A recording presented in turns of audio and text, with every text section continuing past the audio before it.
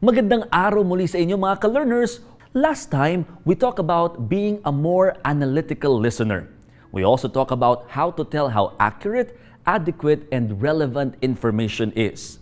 These will help us understand and retain the information we hear better than before.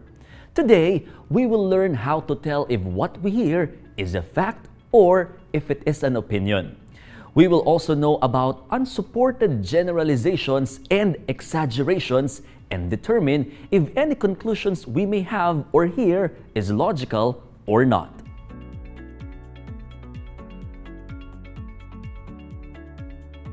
As we mentioned before, information is everywhere.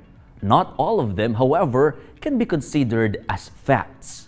This is because facts are based on first-hand information and/or reliable sources. Some, like rumors, might fool people into thinking that what they hear is a fact even when it isn't. Advertisements like those commercials you see on TV or the ads you skip on YouTube might not be completely factual. They may share some facts, but it is only used to convince you to buy their product.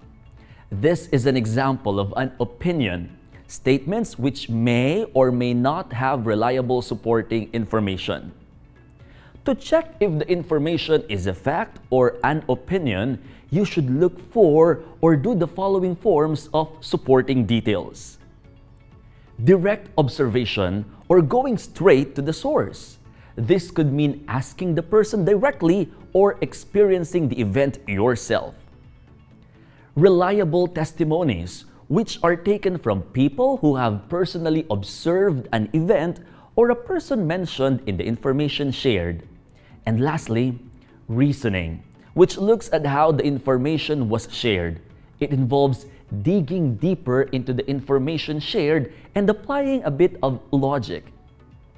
Let's look at a few ways we can use reasoning to separate facts from opinions.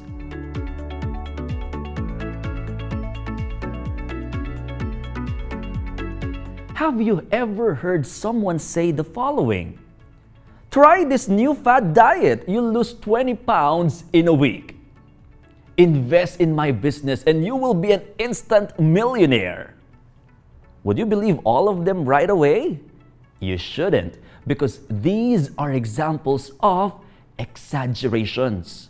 An exaggeration makes something sound better or worse than it actually is. You can tell if a statement is exaggerated if the claim is either too good or too horrible to be true. How about these? Have you ever heard anyone tell you the following? Priests can never commit a crime. You will die if you touch the blood of someone who has AIDS. All Filipinos love adobo. By now, you are already aware that these aren't true. This is because these statements are unsupported generalizations. An unsupported generalization is when people claim something is true for everyone just because it was true for them. It may have a bit of truth, but they claim more than what is actually true. There are many more examples of these, but these are the most common. You can apply these to any information you see or hear and tell what is true and what is only partially true.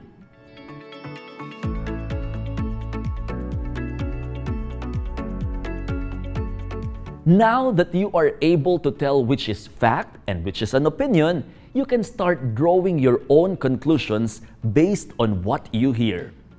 This is when you should start using more of your logic so you can properly act based on the information you have and avoid using fallacies.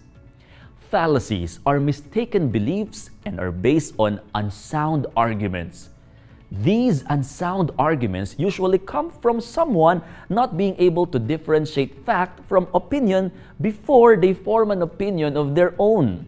Let's look at a few examples. You and your friends see one of your colleagues talking to known corrupt public officials. Your friend immediately says, that person must be corrupt too. My great-grandfather told me not to marry because He saw my brother get a divorce and my sister left behind by her husband.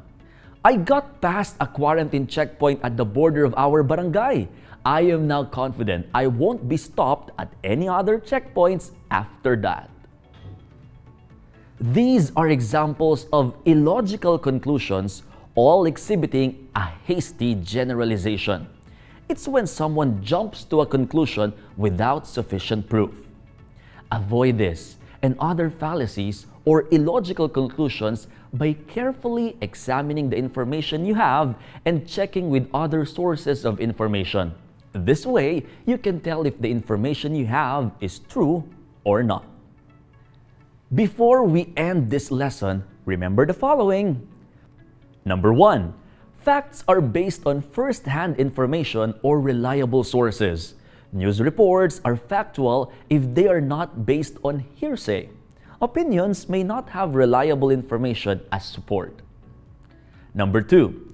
Analyze information to tell if it's true or not. You can do this through direct observation, reliable testimonies, or by studying if the information has enough logical support. Number 3. Unsupported generalizations and exaggerations should not be taken as facts. If something is too good or too horrible to be true, it probably is. Number 4. Conclusions based on information should be logical. You can get to logical conclusions by carefully analyzing the facts and verifying if they are indeed true or not by going to other reliable sources. Hopefully, you can now tell what is true and what isn't.